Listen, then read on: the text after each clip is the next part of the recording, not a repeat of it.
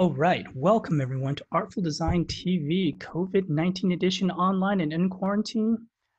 You can always find us at artful.design/TV. I'm your host, Go Wong, and we are a multi-format weekly series encompassing artful design, music, coding, critical making with helpings of history and philosophy, and life check-ins. No experience needed. All are welcome, and as always, this is an ongoing experiment. My co-producer, Kungwoo Kim, a shout out to Kungwoo for working tirelessly to help organize, to co-produce the videos, and to really make sure everything is working as smoothly as we can make it. And today's special guest co-host will be Hege. And she is a composer, a teacher, a scholar, a conductor, and she's the creator of The Furies, a Laptopera, which we're going to talk about today. How are you doing, Anne? Doing great. And Here I'm going I to, am. and there you are. So you are currently in Oakland at the moment? I'm actually in Kensington, just north of Berkeley. Okay. All right. Well, Yeah. thanks for co-hosting this episode of Artful Design TV. So we're going to actually be talking about embodiment, technology, opera, and the Laptopera, and asking these questions around bodies in the room, why they matter, or does it even matter, right? And today our special guests for our virtual fireside chat will be Camille Noufi and Elena Georgieva, and we'll have them on, and they're here, and we will have a conversation together once we get a bit more into the Laptopera. And before we get into it, though, I feel like we're all bodies in different rooms right now. But let's go to our usual 60-second group dance. We're going to use the same music from last time because you know what? That rocked. And thanks again for the anonymous feedback person who actually suggested this. It is awesome. So what we're going to do here is, as last time, I'm going to play this twice. First time I'm going to play this, and just for you to kind of warm up, formulate your moves. As always, move in ways that are comfortable to you and make this your own. And the second time through, we're just gonna get down.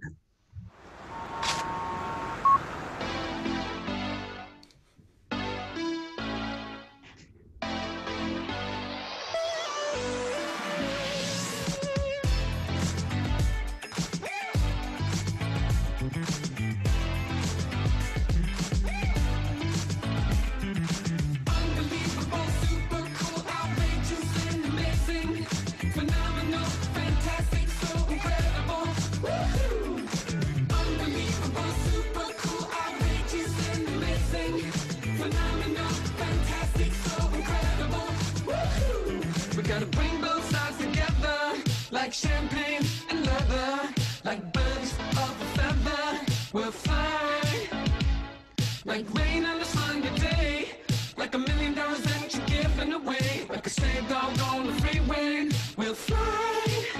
Whoa. Cause we're all like a team, living inside a dream. You and me doing the thing, and we'll fly. Unbelievable, super cool, outrageous and amazing. Phenomenal, fantastic, so incredible. Unbelievable. All right, y'all. I hope you got enough time to get your groove on. I'm going to go back to our Zoom window and go to gallery view. And I'm going to play this again. Get ready to boogie. We're going to go take it to the first end of the first refrain. And here we go. Feel free to get up off of your chairs.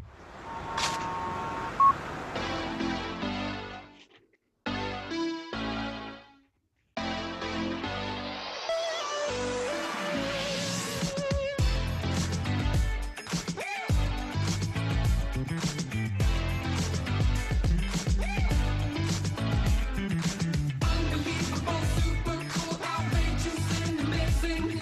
Phenomenal, fantastic, so incredible. Unbelievable, super cool, outrageous and amazing. Phenomenal, fantastic, so incredible.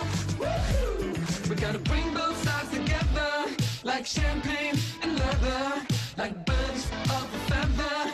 We'll fly. like rain on a Sunday day, like $1 million that you're giving away, like a stray dog on the freeway. We'll fly, whoa, 'cause we are like a team, living inside a dream. You and me doing the thing, and we'll fly. Unbelievable, super cool, outrageous and amazing, phenomenal, fantastic, so incredible. Unbelievable, super cool, outrageous and amazing, phenomenal, fantastic, so incredible. It's the credits. All right. Rock on, everyone. I hope that felt good. Sure did to me. And y'all looking great out there. Thanks for moving together. We might not be bodies in the same room, but we are bodies in rooms moving to the same beat. So let's go back with that under our belt. Whew, that feels good. I'm actually out of breath. I've kind of invented this dance where I'm kind of like a downward lobster, and I just kind of go like that.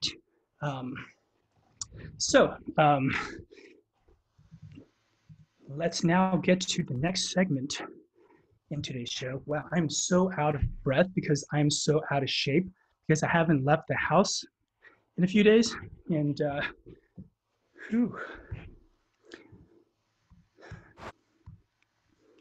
that brings us to thinking about stuff. Our segment where we post critical questions and we do our best to try to think about them.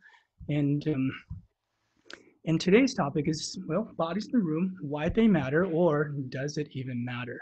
Relevant, of course, to this COVID-19 age of Zoom, which we find ourselves all really just heads in screens, in little windows on the screen to one another. Our body is the ultimate instrument of all our external knowledge, whether intellectual or practical. In all our waking moments, we're relying on our awareness of contacts of our body with things outside for attending to these things. Our own body is the only thing in the world which we normally never experience as an object, but experience always in terms of the world in which we are attending from our body.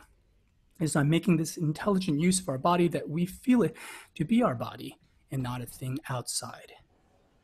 So this is really thinking very much about kind of bodies in this age. And so, Anne, I want to kind of bring you and ask you a few questions. I understand that among all the other things you're doing, you're a director of level 4 of the San Francisco Girls Chorus, and you've been teaching kind of on a twice a week basis, a group of, I think about a cohort of 35 singers. Tell us a bit about that experience.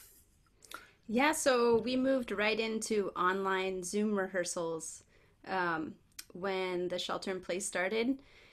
And at first it was okay. They were like guided rehearsals. And it's been so interesting to me how they get harder and harder. And I think as we forget what it's like to actually physically be together, the virtual being together is harder. And we can't do music the way we usually do. So we're trying new things and new experiments vocally and a lot of solo singing. But it's really made me think about what's at the root of being in a room with other people. And it's a lot more than seeing and hearing alone. You mentioned, I think there's this idea of kind of a guided rehearsal. Tell us a bit about how that, like a rehearsal now over Zoom actually looks like. Yeah, so one of the ways I've come at it is, let's not even call it so much a rehearsal as a guided practice session.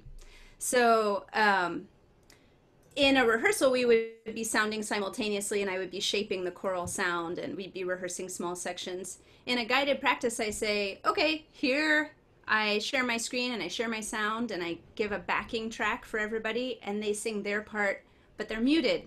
So they have to work on independence and strength individually and sing alone. And that worked fine for a little period, but now it's hard when there's never any feedback. And it's been so interesting how even the girls mention it's not as easy to stand up straight because there's nobody standing up straight next to me. And it's not as easy to take my breath when I know I should take it because there's nobody breathing next to me.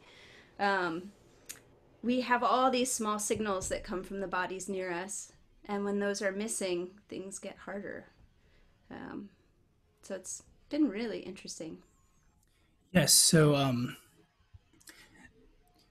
I, I, I guess this would be, I mean, this is the time where we're really realizing, like, first of all, I guess we're thankful that we can do some of these things at all.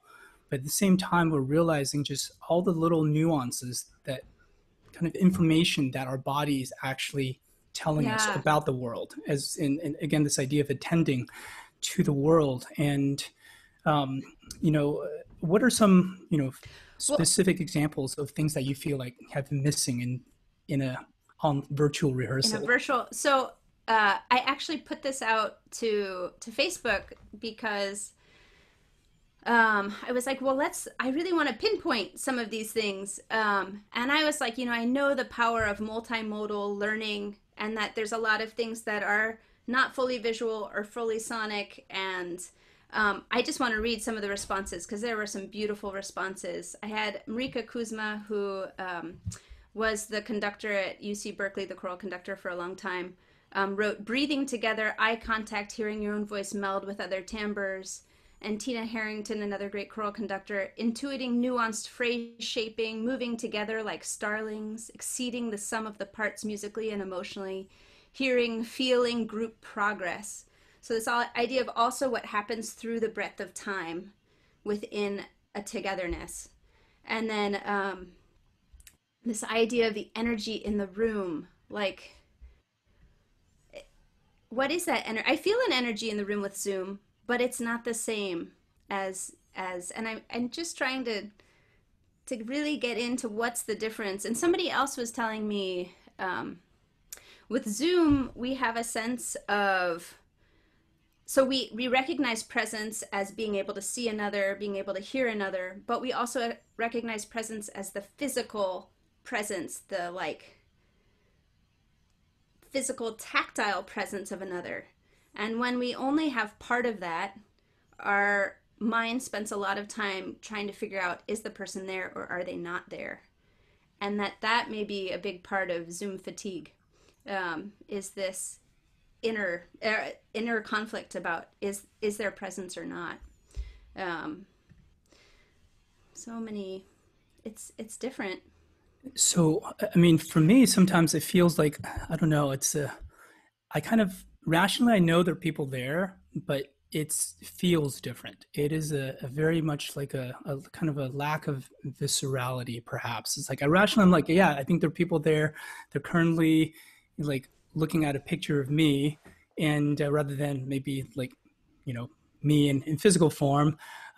Honestly, sometimes maybe we're kind of getting used to it. I'm not sure if that's a good thing, but sometimes I feel a little solipsistic in that I feel like I'm more like talking into the void. I don't have Yes. the people out there kind of almost in a good way demanding my full kind of connection and attention to what I'm saying, to what I'm doing. So in certainly giving lectures online, it and also it's like if you have a lot of people in the room, you have to mute them or else like basically Yes. you can hear a lot of background sound, but then you don't hear the feedback from just the breathing, the sighs, and you get and a lot of the nuances seem to be missing. Well, I think I mean, when I think about what's at the root for me of what is musical, it's about responsiveness. And I feel like what I'm training is about listening and responding.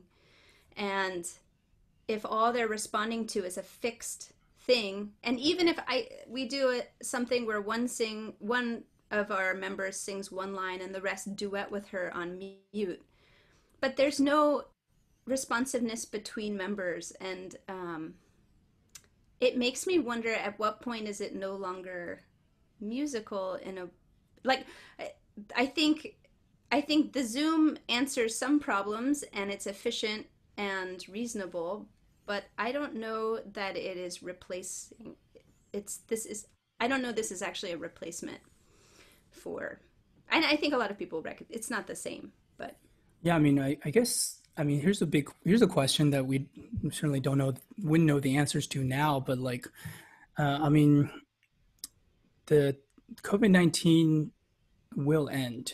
And I mean, the question is like, with how much left destroyed or disturbed, impacted in its wake, right? And that's a big question, but this will end. And after that, what does kind of the new normal in human-to-human interaction look like? Will we be so relieved to be like, oh my goodness, we can be in the same room with other people? Or will we be like, you know what, Zoom is like, you can just kind of like do this for a lot of things. But it won't end in a. It's not going to end in a now back to normal. Right. I mean, the choral world is talking about like my Valerie Saint-Agathe is the artistic director of the girls chorus, and she's working with costume designers to make face masks for singing that are full spectrum sound spectrum face masks. We're talking about having rehearsals with only 10 singers. We're talking about it's going to be such a slow change that it I think I'm trying not to be worried. I'm trying to be flexible, but one of the things I feel adamant about and that I'm worried about is rehearsal time, and that the bodies in the room matter and that they're worth paying for.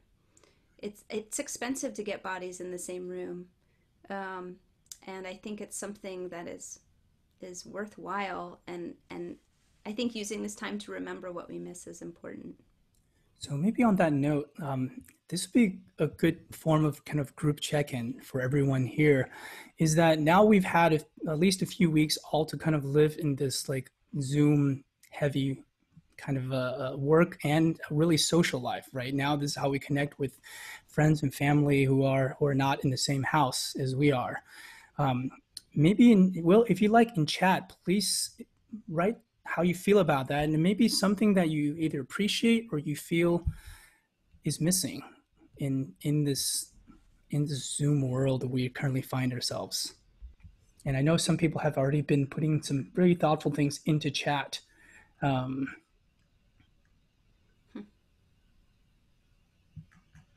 So there's some, I can start with something that's actually positive, is that this has actually brought us together.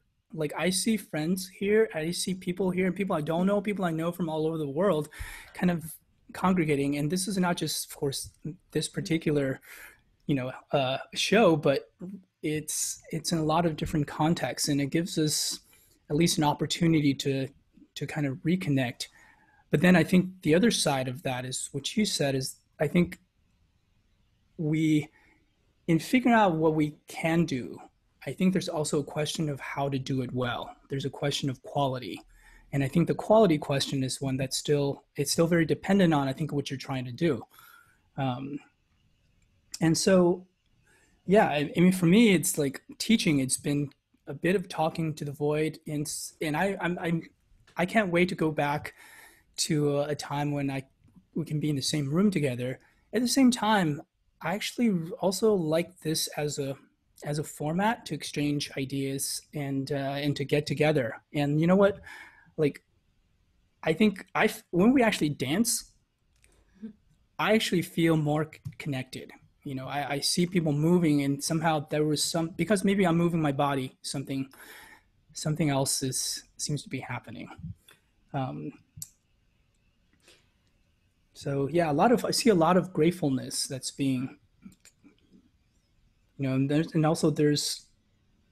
are people who like or don't like Zoom for various reasons. So please continue to write in chat. We actually have the chat window recorded, so that makes it into the actual recording for each episode. So please feel free to make yourself heard. Now, so to actually explore this further, Anne and I are going to dive into a specific instance of a musical performance context, and that is the Laptopera. And before we get into what is a Laptopera exactly, let's actually talk a bit about opera. And I've prepared just a little short kind of a opening here for that, and I'm going to share that with you. The brightest flames burn out the quickest. Now, this is a phrase that's been applied to a lot of really iconic and well-beloved kind of artists and musicians. We've heard this applied, sadly, to musical icons like Kurt Cobain, Amy Winehouse, Jimi Hendrix, Janis Joplin, Jim Morrison, who all might be part of, all part of this so-called infamous 27 Club, because they all sadly passed away at the age of 27. Now, before any of them, about 250 years before them, there was actually someone else who would have been also a good candidate for this dubious club, right? And that is one Giovanni Battista Pergolesi. And let me show you a photo of him right here. There he is. Now, he may not be a household name today, but he is certainly not forgotten, not by composers, music scholars, opera lovers. And if we're to look at kind of the history of music, if we had to put a year on it, we might say that the Baroque period ended perhaps with the death of Johann Sebastian Bach in 1750. But it's much less straightforward to kind of put a date or a year on kind of when the following classical era, as we commonly think of it, really began.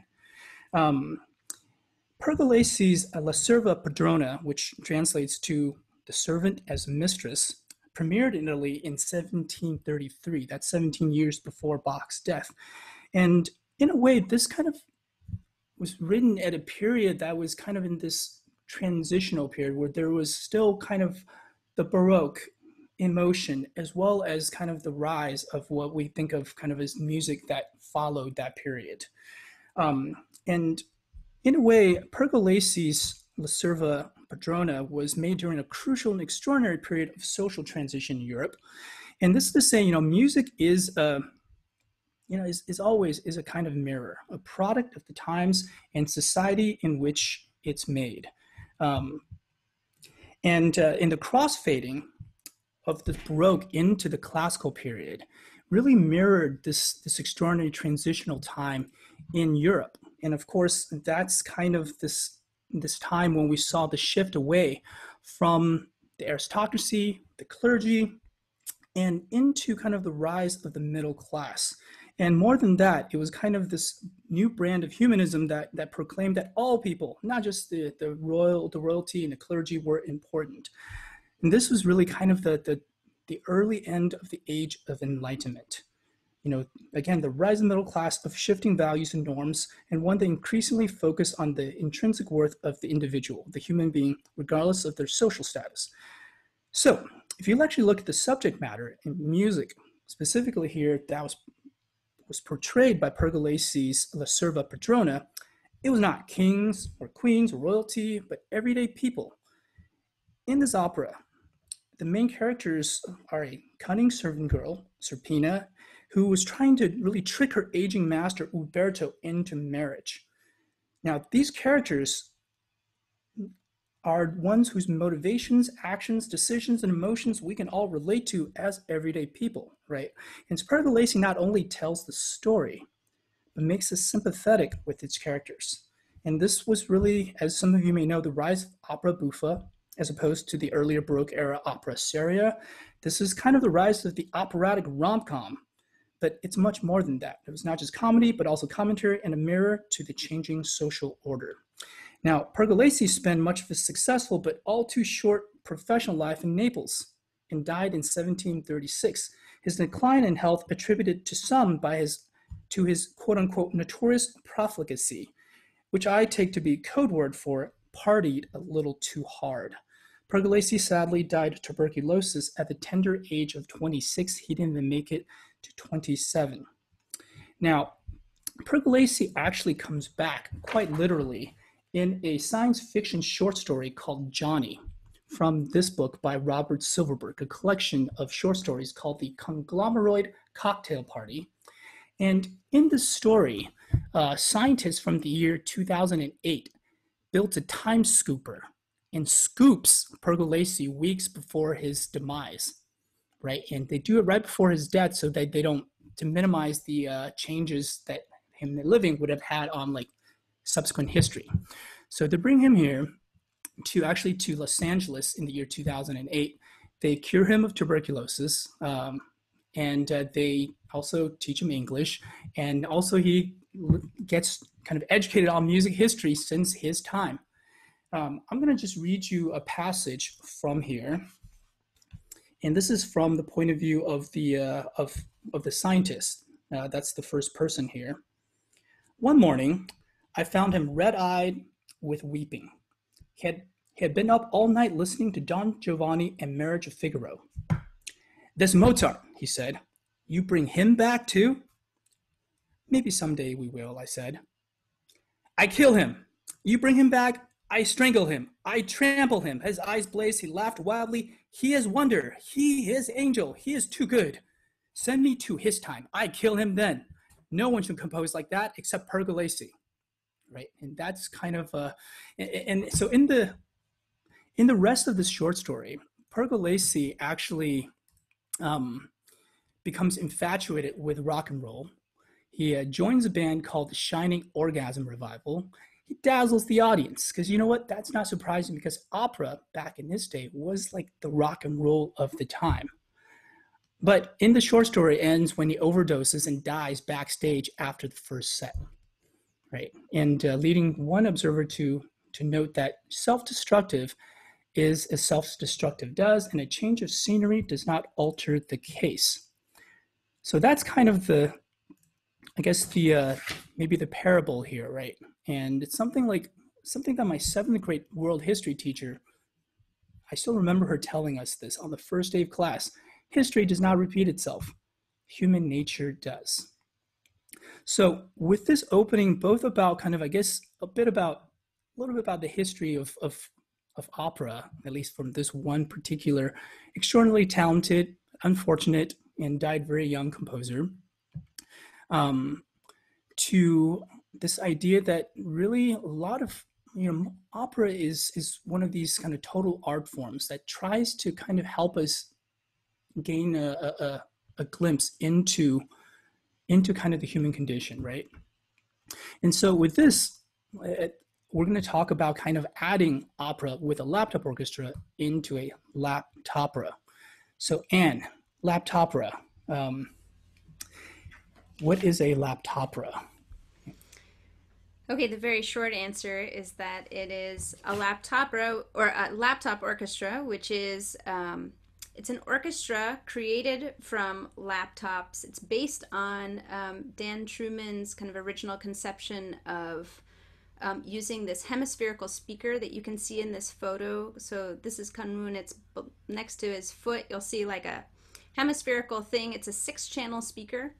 And it's meant to radiate kind of like an instrumental body. So one of the problems that kind of needed to be answered with laptop music, or for some it needed to be answered, was how do we get this music out in a way that the performers can be responsive?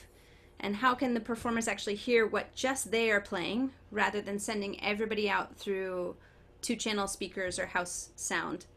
And so these hemispherical speakers really answer this problem, and they allow it so that each player can play something different, can hear what they're playing, and then if depending on how the instrument is designed, they can control their volume level, they can control their frequency, they can control whatever is designed for that instrument. But it allows for chamber music, and chamber music is essentially responsive and kind of ensemble oriented.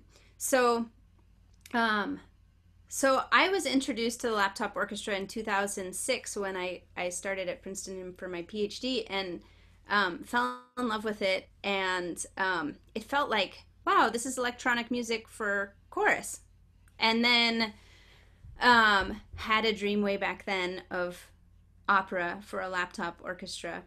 And it has taken a long time, but I've finally gotten to work on it. And so the idea is that this is an opera with traditional singers and laptop players, so people playing instruments based on the laptop, with individual sounding spaces with the hemispherical speakers, and it's got a story and a narrative, and it is really looking at something that that is a story that I think is applicable to today. So this opera is based on the Electra story, which has a lot of different permutations. But so it's a Greek tragedy put in present. Well, it's not put in present day, but put with a laptop orchestra. So maybe let's watch just a clip of this. This is from scene 1 of Act 3, which was performed back in June of last year.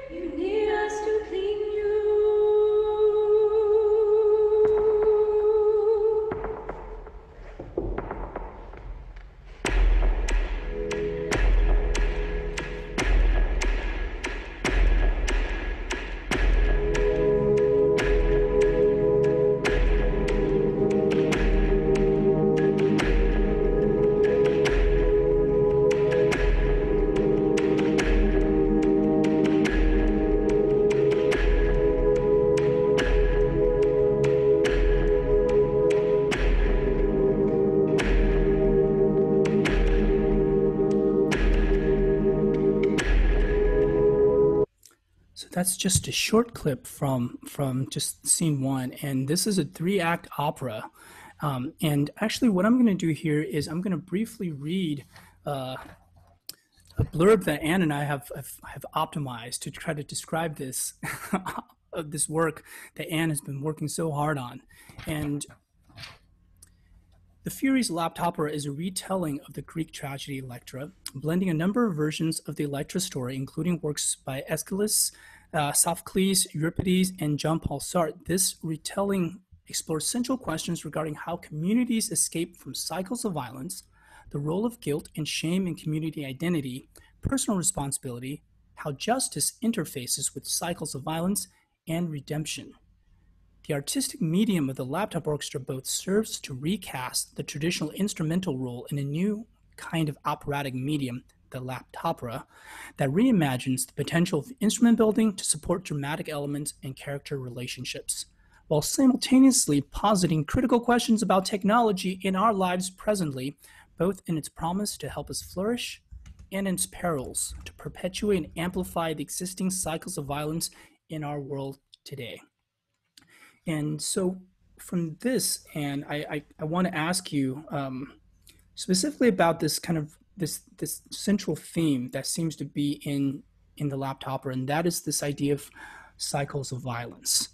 And can you tell us a bit really about that, and more generally, because why did you feel compelled to write a Laptopera? Yeah. So the story, so really quickly, the basic story is one where this is a family that's had kind of a history of violence within it for a long time. And when we come to this family, the mother has killed the father and married the father's brother. She has banished the son She's banished the son who actually survived but was thought to be killed. And the only other surviving sibling is a daughter who stays with the mother and the stepfather as kind of a servant. And Orestes returns and then proceeds to kill both his mother and father.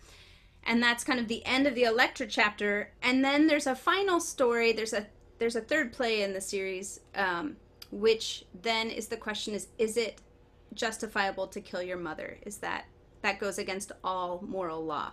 So the moment that you saw in the opera is actually when the Furies, who are the ones who support moral law, are surrounding um, Electra and Orestes and are saying that they're basically coming after them for this horrible crime. And so, what I think this play does beautifully is it really kind of suggests how and gets at the root of how do we support moral order without revenge? And that was a big question then. How do we stop basically these cycles of violence? And the answer was having a form of justice or having a form of court case.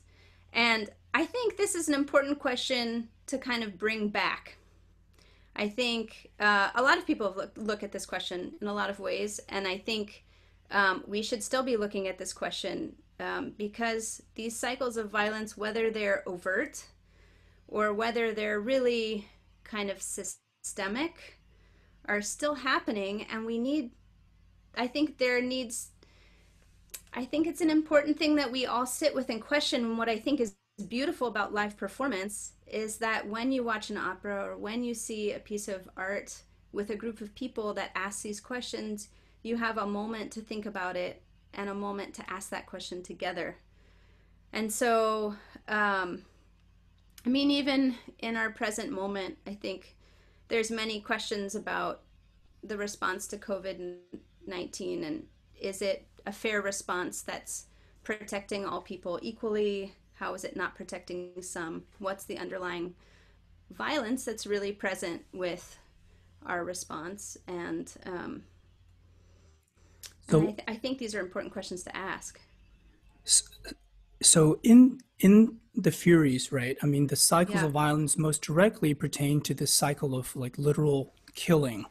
they are Uh, little, yes, right. I mean, this yes, is like they've killed Clytemnestra, their mother, for killing their father, but that's also for earlier killing yes, of their for the daughter, killing of their daughter. right? And Yes, so but in but this is metaphorical, or at least this violence that the cycles of violence that you're engaging with does not is not limited to kind of this very clear physical violence, but all kinds of violence, in my understanding, right? I mean, I would imagine yeah, like if you're in an abusive relationship, for example, that would be a kind of cycle of violence that is, and I think in some ways, like I think the role of this opera seems to be exactly as you said, to pose the questions about thinking about being aware of these cycles of violence, but also I think thinking through how can we possibly break the cycle, right? And that's the hard part. well, I think so. Yeah, I would agree with that, and I would say that the ending of this opera has always been a challenge for me. So it has an ending, but I've always felt unsettled because the ending is kind of a question. Um, there's Apollo um, is the god of love, and Apollo and justice, and he comes out at the end. It questions whether he should have done more to guide the family to a better answer, whether he should have done more for humanity to guide humanity to a better answer. And my dream ending, if we were to have an act four, would have been movement together at the rope. So Katie and I were talking about a fourth act of movement alone, and this idea of what it is to be healed from violence, to be together, what it is to find answers together through movement and through listening and this moment together and bringing all the characters of the story together. So um, I I think the sitting with the questions is sometimes the hardest part. Right. And I think that's what art tries to do, is not so much tell you, hey, here's a solution, but rather here are a way to look at the questions, right? And Yeah, and I would say there's a lot of pressure right now for a solution. Like I think you know, I have been with a lot of others who don't think it's enough to just pose questions, but really think artists should be giving answers, and answers that we can work with and move forward with right now. And I hear that, and I agree with that, and yet there's a part of me that thinks being careful and thoughtful with our answers and a little bit slow might be wise. Or there's place for both. Yeah. So hold that thought, because let's bring some more voices Yeah. into this conversation. And with us for our fireside chat is Elena Georgieva and Camille Noufi. Elena and Camille, how are you doing? Hi, I'm doing great. It's good to see everyone. Hope everyone's doing well. And Camille, how are Yes. you? I echo that. It's so good to see everyone's faces. It's so good to see your faces. And yeah, doing pretty good. Yeah, it's been a while since the Laptopera team has been in the same room together, but previous to that, kind of the group has been in the same room together almost pretty much weekly, working on everything, now from rehearsals to building instruments. So Elena and Camille, tell us a little bit about yourself, and also kind of your roles in the Laptopera. Uh, yeah, my name's Anna. I a lecturer in the music department. I teach the sound recording classes at Karma, and I also did my master's degree there. I finished in 2019. And I'm also a singer and vocal producer. Music means a lot to me.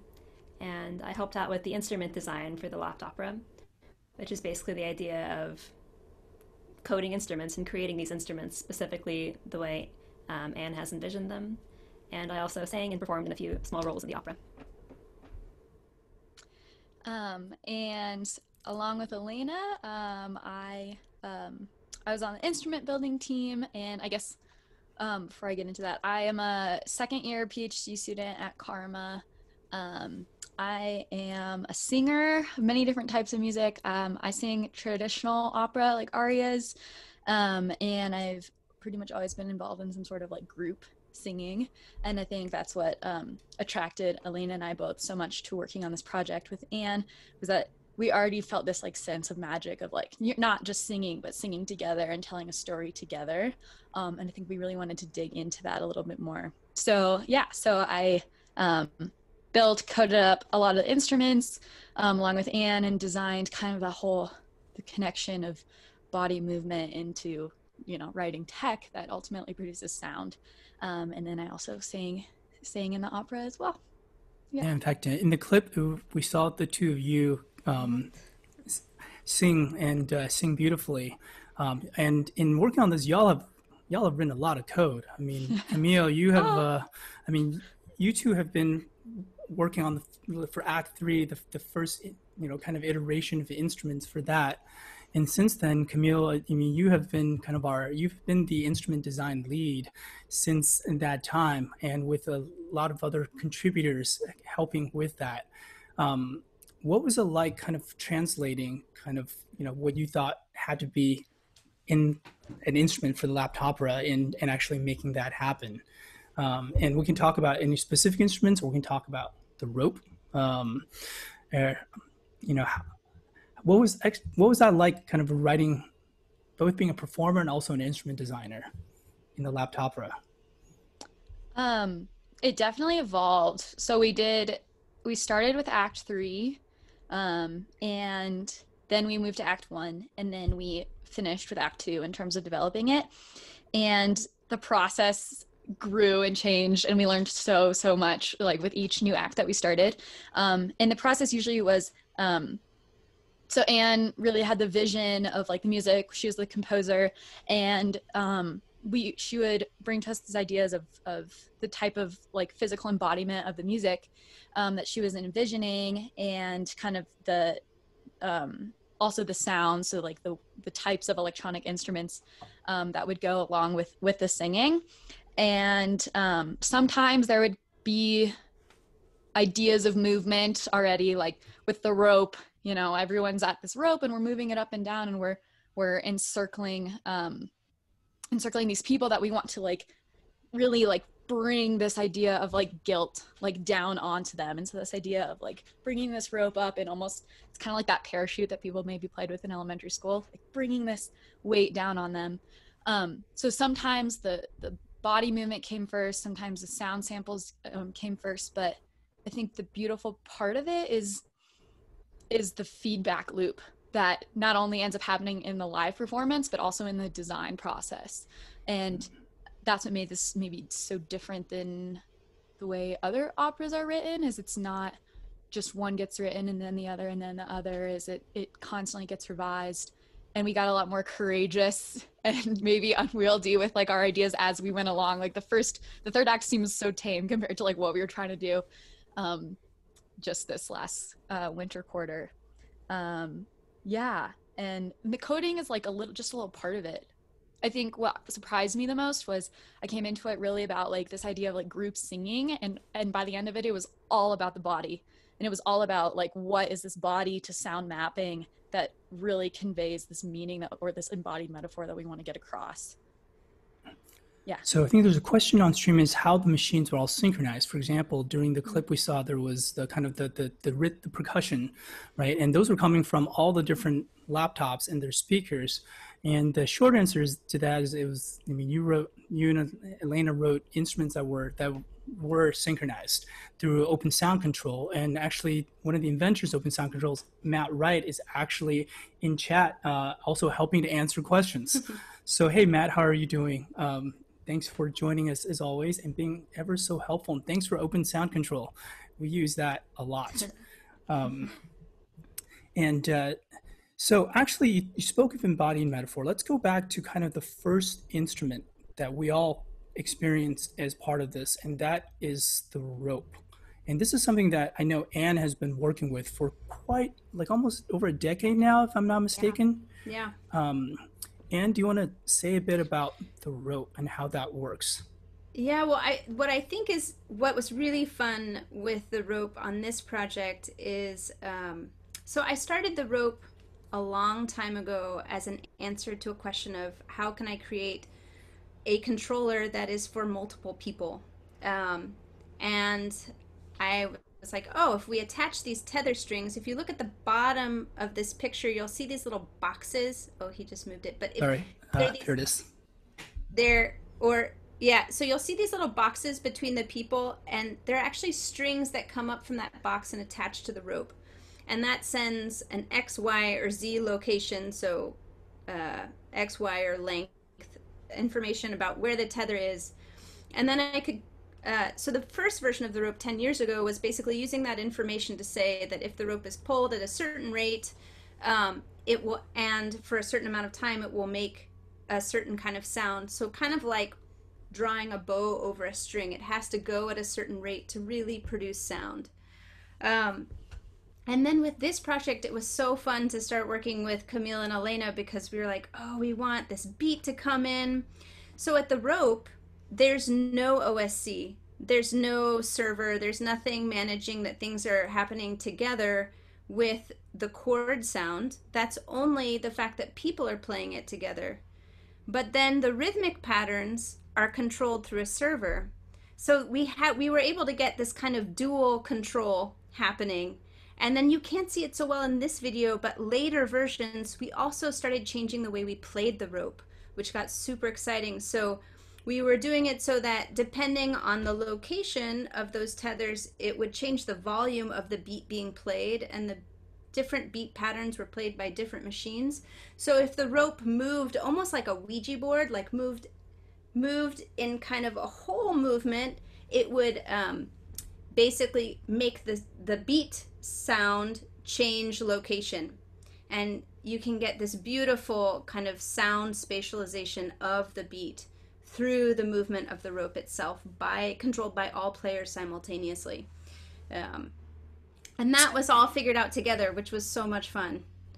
Yeah. So I mean, it seems like this is a kind of interface or an instrument that you can both contribute to your own local kind of agency, but also you have to move with the group, because if the rope gets pulled from you, you're going to move the rope, and you have neighbors on the rope, right? So I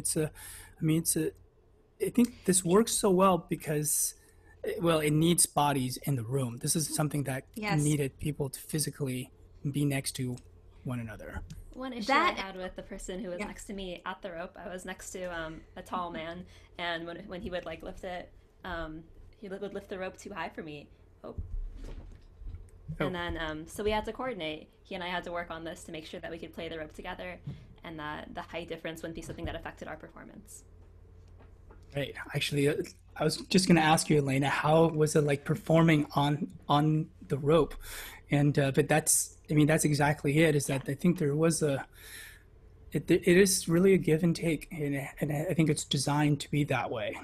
So that's just one of, I don't know, how many instruments are there, different instruments are there now in the entirety of the. Well, I see that apparently, I don't know how Matt did his magic and queued up the scripts, but apparently there are 25,000 lines of code, Amazing. which I am shocked by that. So a lot. That's what I was saying. I was like, it just grew and grew. Every act we learned so much, and then continued to just get bolder and bolder with like the way we wanted to control stuff. I just wanted to say one thing about the rope before we move on. Compared just as both a designer of the instruments and also a player of a lot of them, is the thing that's special about the rope is it maybe felt the most like chamber music, I guess. And that is because everybody has such an agency in their part, but it has to work together, and you're making these like instantaneous choices that other people don't have to respond to. Like if I pull really hard on the rope and someone else isn't ready and they go lax on the other side, they'll fall forward, and it's all this stuff that you have to adjust to and respond to, both with your body and also based on what you want to hear or produce musically, without like speaking at all. It's like the opposite of the way we're interacting over Zoom, I guess. And it's instantaneous and it's completely nonverbal, and it's the more we played together with a certain group of people, the more musical it got, because we got this sort of interconnectedness that I think completely just came out of like gesture and respond. And not every instrument is designed like that one. They're all so different, but that one I think felt like the most like playing a traditional kind of chamber music instrument. And I miss it a lot. It's so great to see these photos. And so while on that note, right? I mean, we performed Act 3, we performed Act 1 back in December. We're just about to premiere the full opera, like in March, in the mid-March, and that's when COVID hit and shelter in place, and a lot of things happened. And I don't know, Anne. I mean, I think someone on streams like hope to see it live one day. You of all people, I imagine, would love to see this. I think yes, it will happen. I am absolutely sure it will happen. I want it to be in front of an audience. I really don't want to do it just for video, and so that may mean waiting a while. But it's a really special work, and there was so much that went behind it. And Act 2 is that's where everything happens. So I'm excited to see the whole thing. The other thing is none of us we hadn't even done a full run, so none of us have experienced the whole thing together. I think a nice lesson that was learned from this is that a lot of being a performer, a lot of being a musician is the experience in the rehearsal. And that's what we have to enjoy, and that's a big part of the performance, and that the actual performance, those 2 hours, is a very small part of the experience of being a musician. We have to all remember that. Well, Yeah, totally. Thank you all so much. And I just want to say, as one member of the team, and with Anne kind of at the helm of all of this, it has been a ride. And I have this amount of energy and passion that everyone has brought to it. It's this is going to happen. Yeah, we don't know when it's going to happen. Happening. It's going to happen. This would be a good time if anyone had any questions for any of our guests here about Laptopera embodiment. This is the time. And for our last segment, as we type questions in here, I thought we'd have Anne lead us in a brief kind of a group exercise that's related to sound. Anne? Yes. So So I first met Pauline Oliveros in 2001. She was a professor of mine at Mills College when I did my master's there. Some consider her the mother of electronics. I do. She's a brilliant thinker, and she began kind of a program and a practice called deep listening. And I still study that practice. And it's what she came down to later in life was that the most important thing that we learn as musicians is how to listen, and that this is fundamental to being a musician, and it's fundamental to being a human. And so I wanted to lead us in just a guided listening. So part of the practice is you listen. And to do this, we're going to get our bodies ready, because she strongly believed that the body is a full, that listening is a full-bodied experience. So we're just going to do some small stretches. Let's all lift our arms up, breathing in and exhaling out. Now lower, deep breath in, arms up. Exhaling out.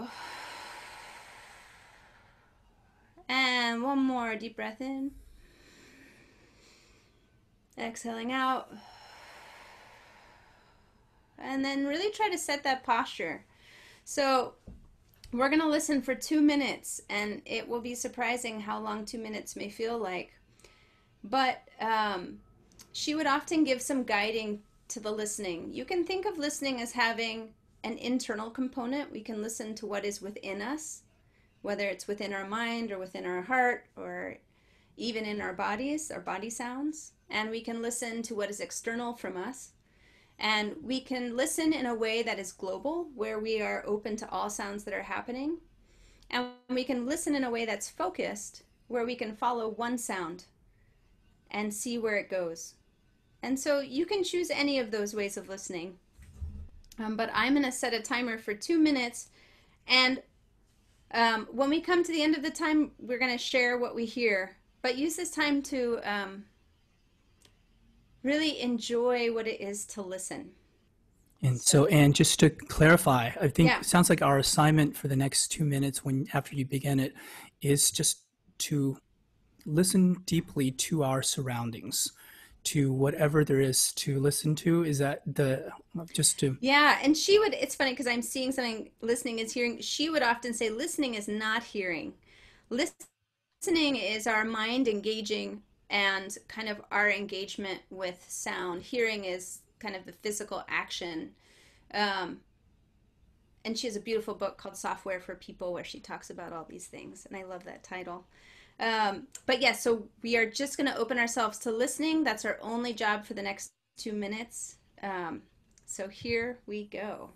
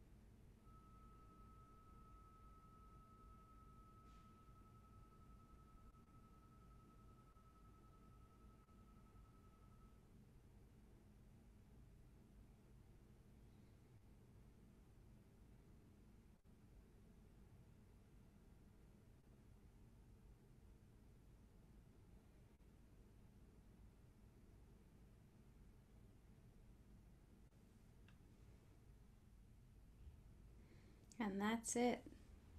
Our 2 minutes is over.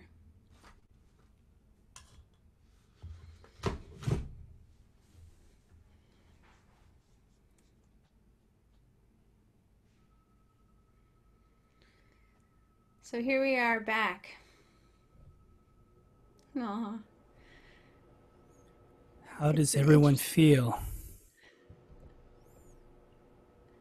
Perry says, sad it's over. I feel more calm. Yeah, what are things you heard that's surprising? I loved the refrigerator had an aria. Refrigerator had an That was aria. really cool. One thing I could not help but notice was the absence of planes flying overhead. I would hear them all the time here. I think I'm in the landing path to the airport, and I don't hear any. I don't hear the kind of Doppler glissando of planes overhead, and I hear the fan of my computer, and a little ringing in my ear.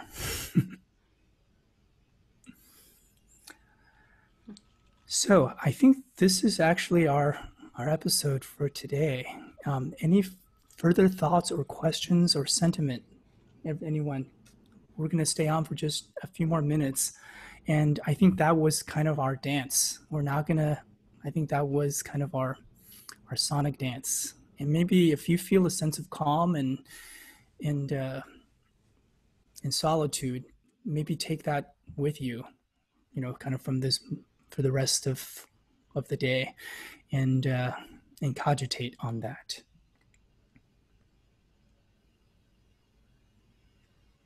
All right.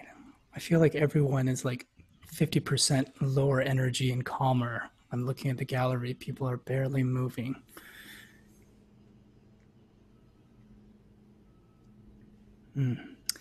All right. Well, thank you everyone for joining this episode of Artful Design Television.